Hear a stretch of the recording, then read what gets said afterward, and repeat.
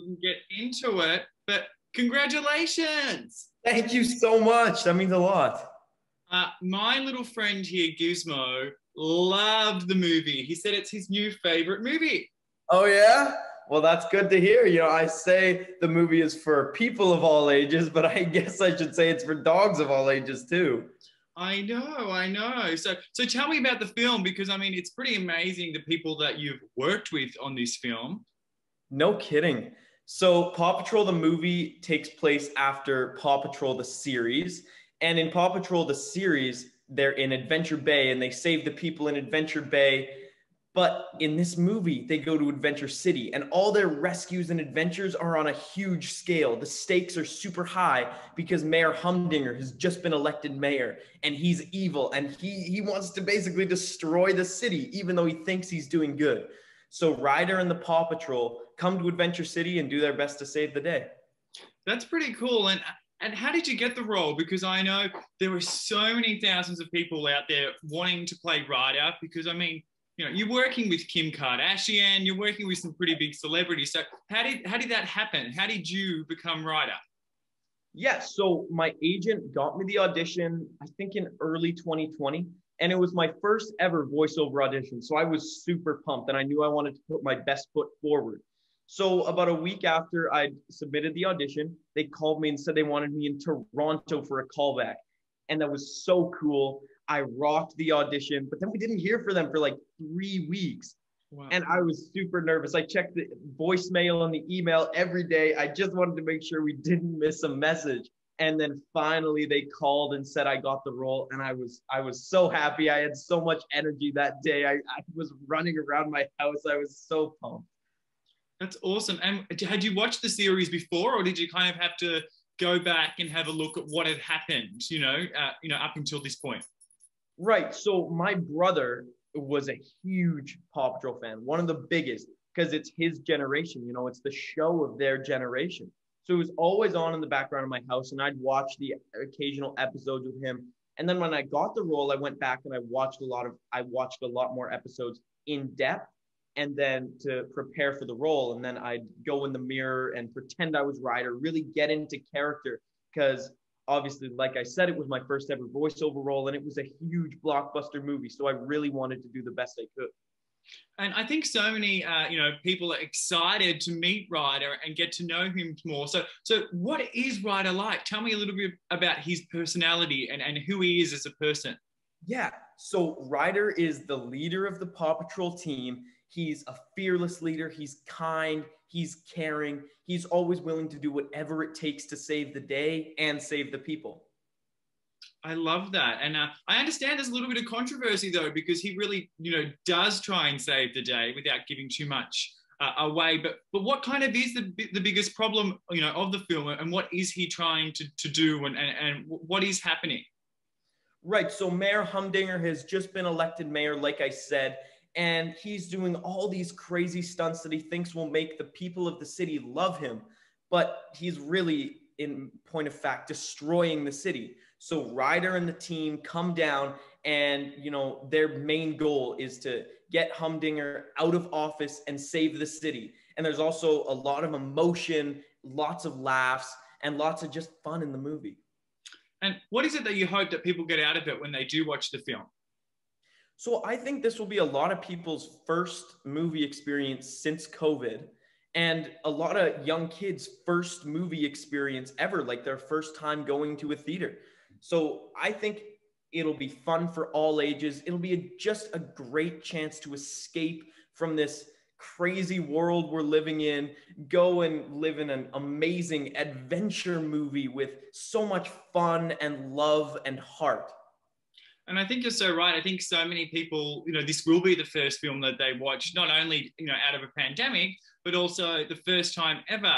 Do you remember the first film that you ever watched? Because it is such a special moment.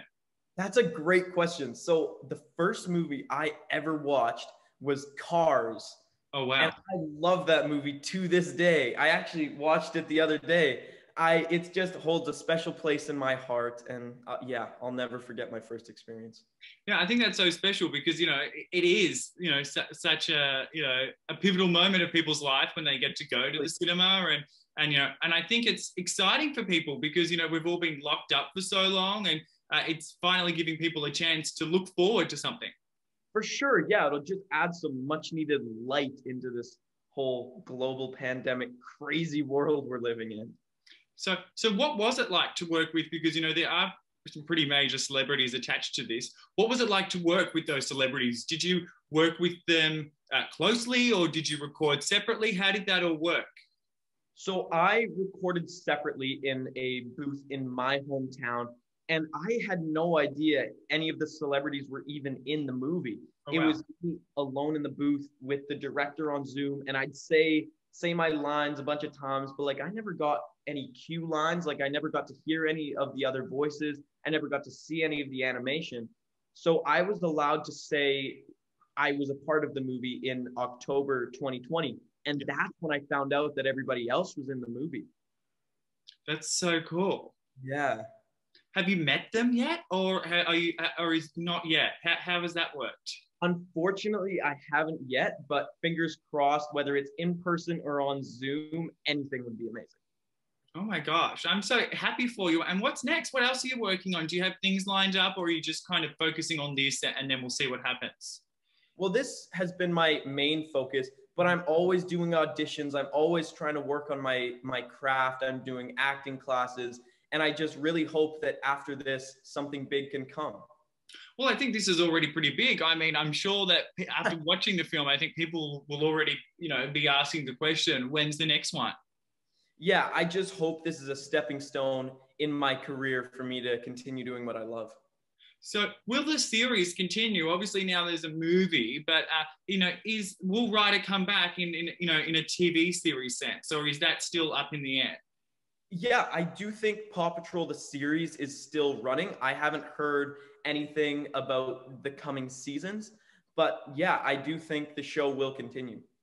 Oh, good, because I think people are scared, because sometimes when the movie comes out, it's like almost like, saying goodbye to the series. It's like paying homage, whether it be, Hannah Montana or Lizzie McGuire, or, a lot of times the movies are kind of the end of the series. So I know people were worried about that.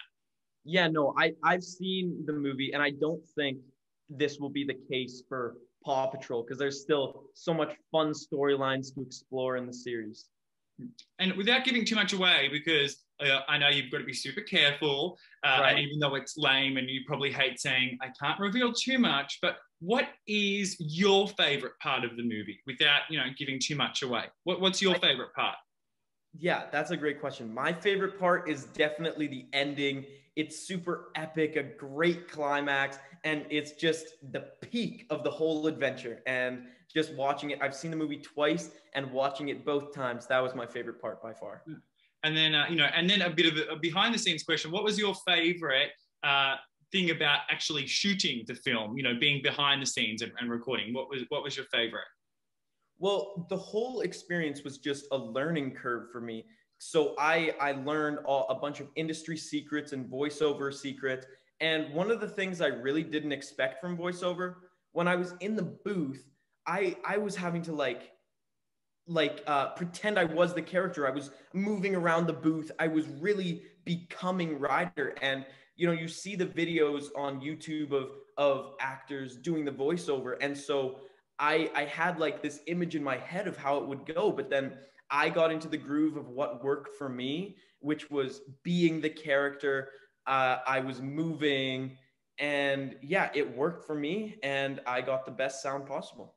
Because it's like, it really does take a lot of talent, because, usually acting is so much, reacting to things, but you've kind of got to pretend the reactions. Yeah, I didn't get to react because I didn't hear any of the cue lines. So I had to, make up my own in my head, like what it would sound like. And then one of the very end scenes, I have to let out this big scream, like I'm falling, and I obviously couldn't fall. So in the booth, I was just pretending. I was like, ah! I love that. And before we do go, what does your brother think about this all? Because you said he was a huge fan. So, I mean, I can't imagine what he feels like to have his brother as a main character in his favorite TV show that now is a film. Yeah, he is so pumped. He's so excited. He tells all of his friends. When I first got the role, he went up to upstairs and he grabbed all of his old Paw Patrol toys and he came down and he started playing with them. And I thought that was so cute. And then just the outpour of love from the whole community, not just my family, has been amazing. People I haven't spoke to in many years, like old classmates, are texting me congratulations. Old castmates, old directors, really everybody just is wishing me congratulations, and that's amazing. Because how old are you now? And how old were you when you filmed it? So when I got the role, I was 14, and now I am 16. Oh, that's cool. So you're still young, but you're like, how old's Ryder in the show, in the movie? Ryder's about the same age. I think in canonically he's 14. 14. Cool. Yeah. Yeah. And how do you kind of stay level-headed with it all? Because I mean, it is a bit of an ego trip getting a role like this. Like some people would let that get to their head. So how have you kind of managed to, to stay somewhat normal, in the mix of such a huge role?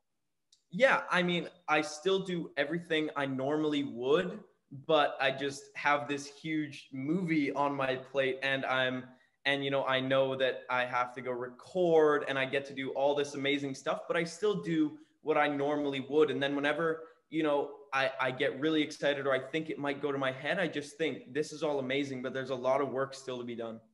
There is, but it's probably still cool though, because you are just going about your life normally. Exactly. But now it's kind of coming out. You're like, oh my God, I am in a major movie. Yeah, like 2 weeks to 10 days, whatever it is before the movie opens, like it's coming down to the wire and it's the most exciting it's ever been. I'm feeling so good. And yeah, every day is a new day. Every day is more fun.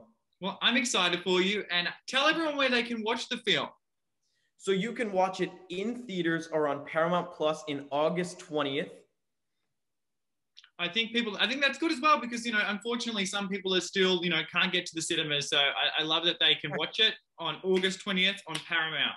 On Paramount Plus, yes. I love that. Well, congratulations. I mean, thank you so much. Gizmo is so excited for all of his little fur friends to watch it as well, because he got a sneak peek, but not everyone did, so he cannot wait to show all of his friends. Amazing. Do you have a dog, quickly, before we go? I just got a dog in March. His name is Lloyd. He's a little baby cockapoo.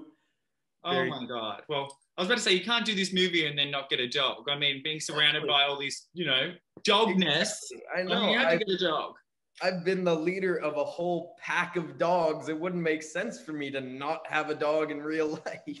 I know, right? So congratulations. And I'm excited for you. And I can't wait for the world to get to watch the film as well. Sweet. Thank you very much, Dan. Thank you. And good luck with the rest of your interviews. I'm sure the next kind of week's going to be crazy for you, but enjoy it and really live it up. Thank you so much.